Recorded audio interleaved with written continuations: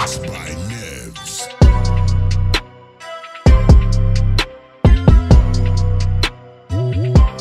Hey everyone, Joffrey here and welcome back again to my channel where I review the latest and greatest gadgets and gizmos. Today, let's take a look at the Vivo V29 Lite 5G, a new mid-range smartphone from Vivo that promises to offer a great performance, a stunning display, and a decent camera. But the question is it worth buying? Come on guys, join with me and let's find it out. But before that guys, if you haven't subscribed yet, please don't forget to subscribe and hit that bell icon so you don't miss all my latest gadget reviews. Let's get it started. Let's start with the design and build quality. The Vivo V29 Lite has a sleek and elegant design. The phone feels solid and comfortable in hand. It weighs 177 grams and 7.9mm thickness. The frame and the back are made from plastic, but I like the color texture.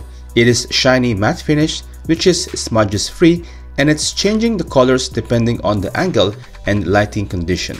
It comes in two colors, black and gold. Of course, definitely gold will stand out here.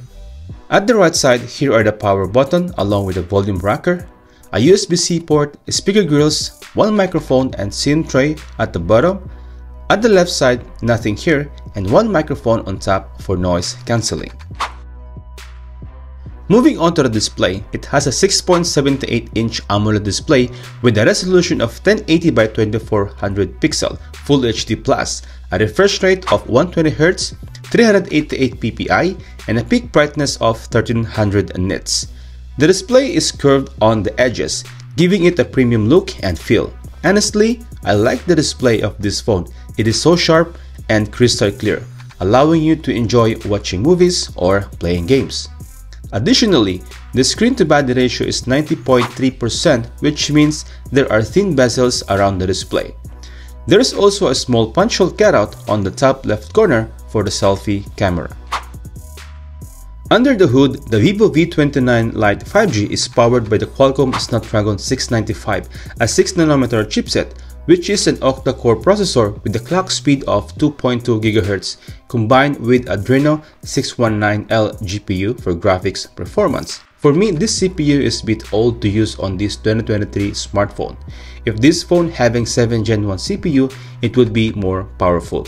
The phone has 12GB of dedicated RAM plus 8GB of virtual RAM expansion to help boost the performance, especially if you are opening multiple applications at the same time, and 256GB of internal storage, but there is no option to expand the storage with a microSD card. The phone runs on Android 13 out of the box with FunTouch OS 13 on top of it, which is Vivo's custom skin that offers some additional features and customization options.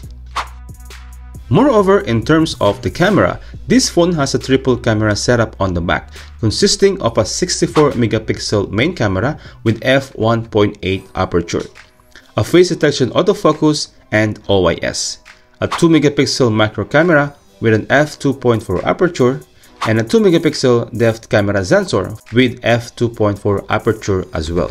The main camera can only record videos at up to 1080p resolution at 30 frames per second. There is also LED flash, HDR, and panorama modes. On the front, there is a 16MP selfie camera with an f2.5 aperture that can also record videos at up to 1080p resolution at 60 frames per second. Finally, now let's move on to the battery performance.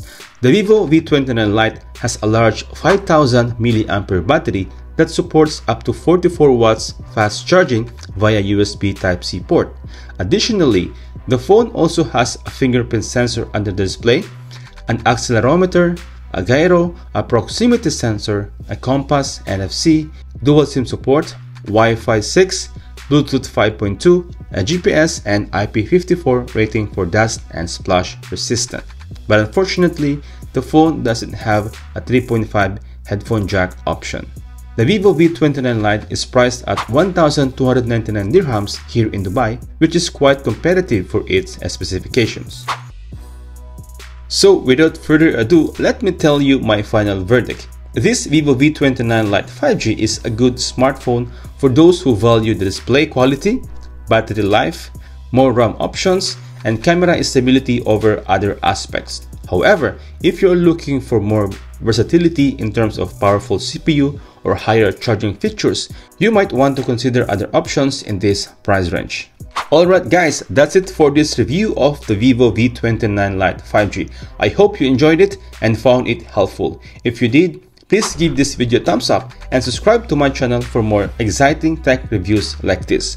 Also, let me know what you think of this phone in the comments below. Thanks for watching and I'll see you tomorrow. Peace out.